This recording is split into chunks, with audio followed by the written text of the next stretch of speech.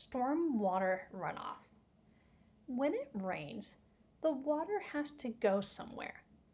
The rain may soak into the ground through permeable materials like rocks, soil, and grass, or the rain may fall directly into a lake, river, or ocean.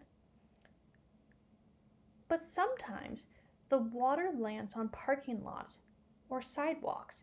Parking lots or sidewalks are impermeable surfaces, which means the water cannot go through them. The water running off these surfaces is called stormwater runoff. Water pollution.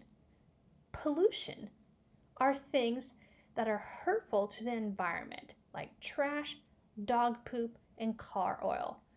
When rain falls on an impermeable surface like a sidewalk, the rain can pick up trash, dog poop, or car oil and carry the pollution to wherever the water is flowing. Usually, water on sidewalks will go through a storm drain. The storm drain carries water and pollution directly to the ocean or into rivers.